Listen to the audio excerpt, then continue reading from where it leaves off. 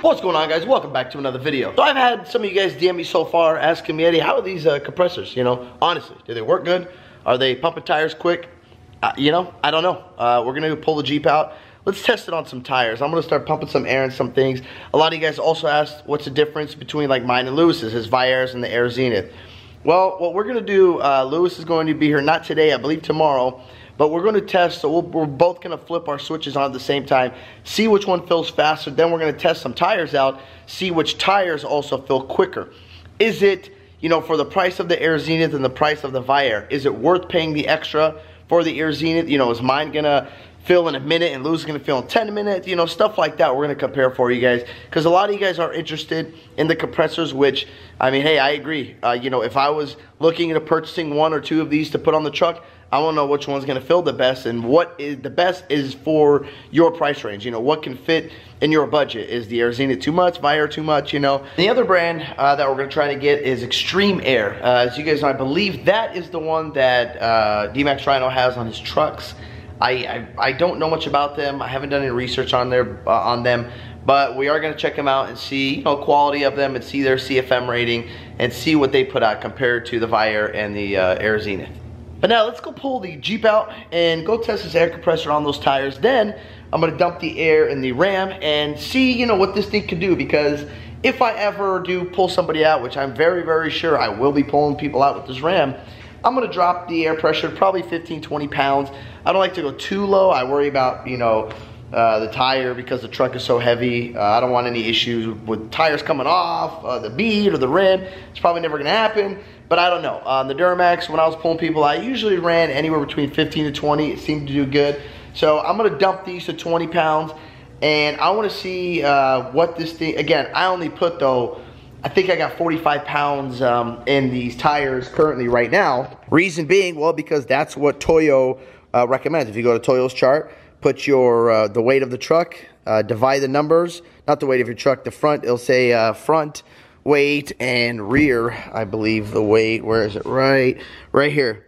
So you take these two numbers, obviously 6,000, so divide that by 2, because that's 6,000 for the front, so 3,000 per, and then you got, where's the rear? Right there, the rear is 7,000. Divide that also by 2. Then you go on Toyo's chart, and then it will tell you the proper tire pressure to run in these. I believe it was 50 in the rear, 45 in the front on this truck. So it's not like the truck is going to go from 80 to 20, you know. So I'll probably dump these to like 10 pounds and then see how fast it can fill one of these tires up if you're gonna be sitting there all day, because that's what sucks. A lot of people, they don't wanna air down because they don't wanna deal with, oh, I gotta sit and hold and pumping it up forever. Now the wife, every time she goes or comes out to the desert, she airs down because she likes to go to the hill, to the drag. So this thing is always, you know, airing down, airing up, airing down, airing up. I'll tell you how much we have in it. I usually put about 15 pounds in here for her when we get out there. Okay, we got the Jeep out. We got our handy dandy extractor over here. I would recommend you guys get one of these. Number one, it makes it a lot easier. But number two, so you don't over tighten it. So this is the torque. So for example, when you get in here, see, and you want to tighten it, there, it torques it. So you know that you're not over tightening it or under tightening it where it's going to come flying out on you.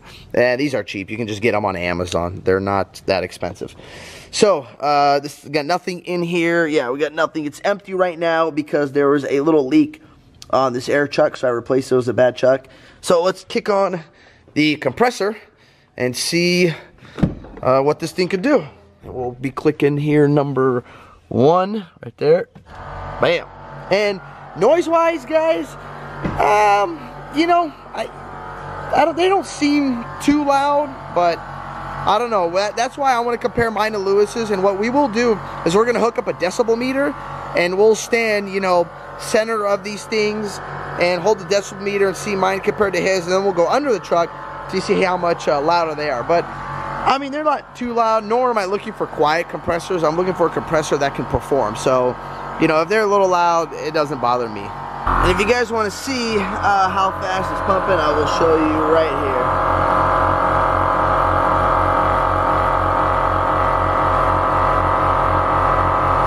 It goes up pretty quick. I will say it's a lot faster than having one Viair compressor, that's for sure. Alright guys, so let's see. We haven't pulled anything out. Let's see how much air we got in this bad boy right here. Oh. Okay, so we're at 32 pounds right now. So let's take this down to 10 and fill it up and see what happens. That's where this tool comes into play. Comes nice and handy. Just make sure, guys, when this thing unscrewing it, it's gonna come flying out, so don't forget to catch it. Actually, we're just gonna let it go low pretty much until, you know, there's hardly anything in there. Alright guys, so we got her at 4.4 pounds. She's low. So now let's take her back up to 32, see how long it takes, and when this bad boy is gonna kick on. Oh, whoop, whoop. Alright, and then we'll see when it does kick on if I can still continue to pump. But you can see here, she hasn't kicked on. Oh, there it is. Boom. Kicked on, so we're still holding it here. We're not going to let it go. We're going to see if it can keep up or not. What are we at so far? It's at 11. So we're going to hold it and see. Waiting, waiting, and waiting. Another thing I have noticed, guys, is this thing. Oh, hey! That's a nice horn you got there. It's pretty weak. Yeah. We got Genesis over here. So another thing I noticed, guys, sorry, but I noticed it didn't drop usually below the 100 pounds. It stayed with the compressor on. This thing's already done. I set my timer. This filled us in 38 seconds at 32 pounds. So I'm pretty impressed. I like these. Let me give it a little more here. There we go. So it did not really drop under that 100-pound mark with these compressors that were kicking on over here, which is nice because on the Viair, the problem that I was having is when the compressor would be on and you would hold it, it would get down to like the 50s and 60s, and it would just take a long time to pump back up because they didn't have the volume, number one, to fill this tank, your air tank back up, but number two, it just took forever. And that's why I highly recommend you guys, if you're looking just for the horn and not using anything for onboard air, that's fine. But if you want some onboard air, I would highly suggest you guys do dual compressors.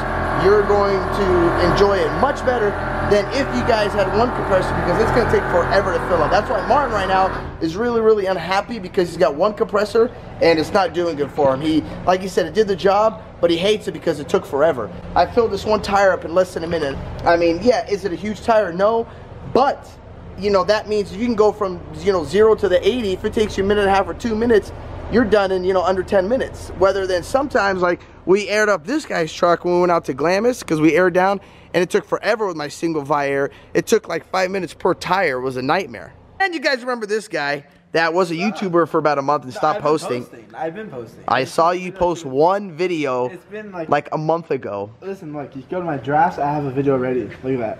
It's ready, guys.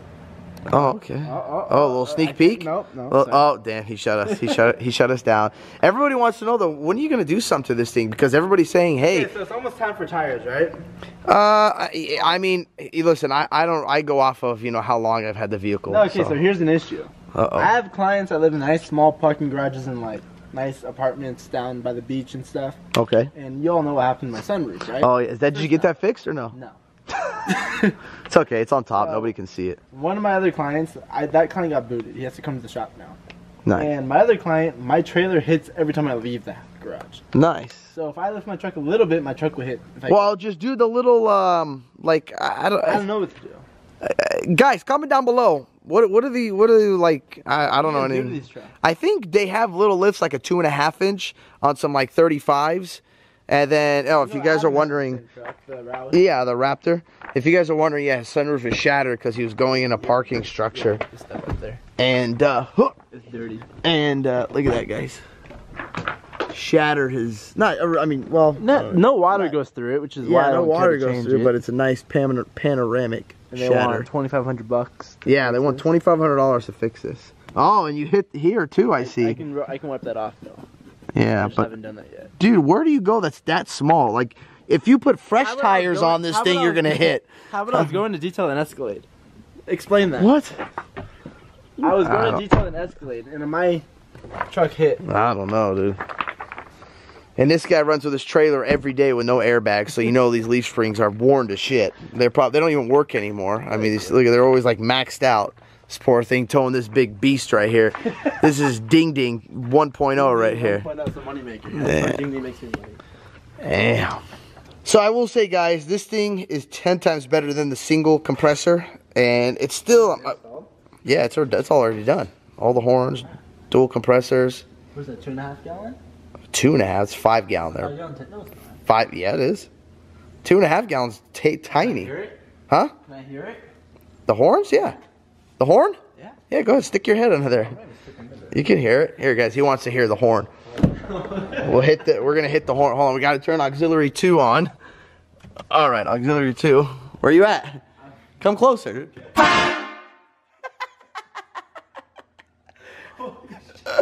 Looks like he something like Twitch. You get a little scared there or what? Loud.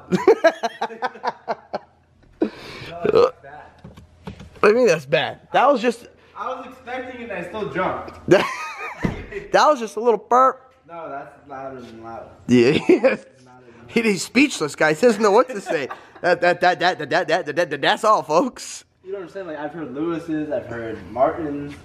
Yeah, well, you know, it kind of helps that it's in the garage, makes it a little louder too. But You're not really in the garage. well, yeah, I mean, Lewis's was in D-Max's shop and I heard it. Oh, he did? Yeah, it wasn't. I jumped right now. I don't even know what Lewis. I'm not sure what kit he got. I know Martin. I think he did like a single compressor with 4 horns. I think Lewis did 6. I'm not. Horn? This is a 6 horn, yeah, but I'm not sure if Lewis did 4 or 6. I remember he kept changing, so he did like a single compressor, and then I think he added, yeah, and it was broken. So I don't know. I'll update you guys on Lewis's, and you know, Good.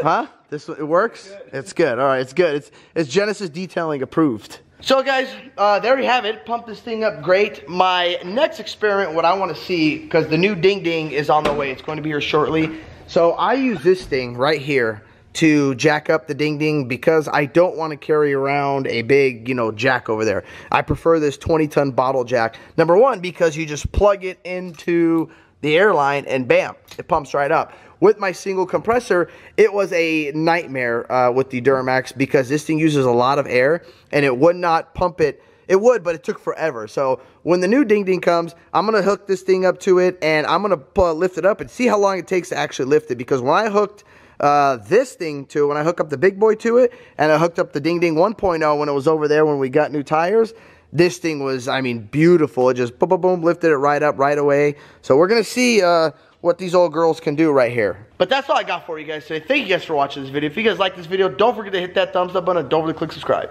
Peace.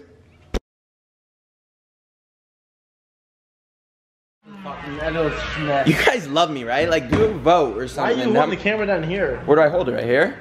Up here, like, oh, Mr. Like, Yeah, you hold it. What's going on, guys? Nick, not all of us are Genesis Detailing, bro. I get it, but it's like I'm starting off, you know? Jimbo's World. Jimbo's World. I like that, dude. And if any of you guys like know Philip Rivers, just let him know, like, I'm his biggest fan. I'd love to meet the guy, and just he's the best, and he's just the best. So yeah, if anyone knows Philip, just let him know, because I know the dude loves trucks and stuff. Why are you wasting my footage? They love me. The camera loves me wasting your footage. Look at me. What's up? Jimmy's life. I'm gonna take over. Where should we go now, guys? What do you guys want to do? We'll do something different. Other than Dory's Lane. Nick, you've already had a drumstick, bro. Uncrustable time. Look at the time, bro. It's only 9:30. Come on. Alright, guys. I'm gonna have to let you guys go. But, yeah. Peace out. Yeah.